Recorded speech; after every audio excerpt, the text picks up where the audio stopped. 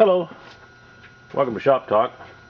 We're going to look at a Husqvarna 55 chainsaw. This is a popular rancher model. It's 53 cc's, 3.2 cubic inch. Weight on this, the power head only is 11.4 pounds. Saw is capable of running up to a 24-inch bar and chain. This one features a 3/8 20-inch sprocket nose bar.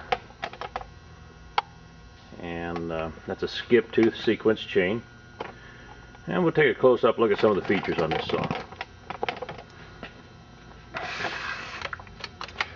Choke is right here.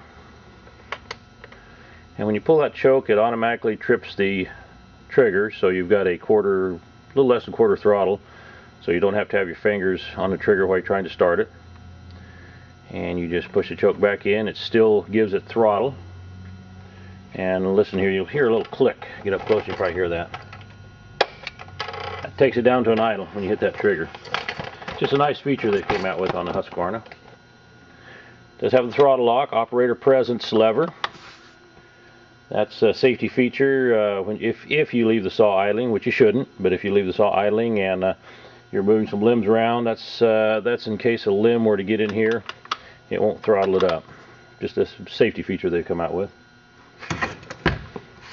Got the side load on the gas and oil.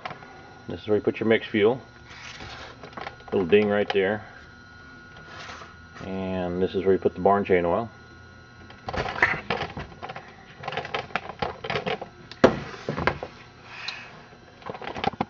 Got the working chain brake. There's a falling spike right there.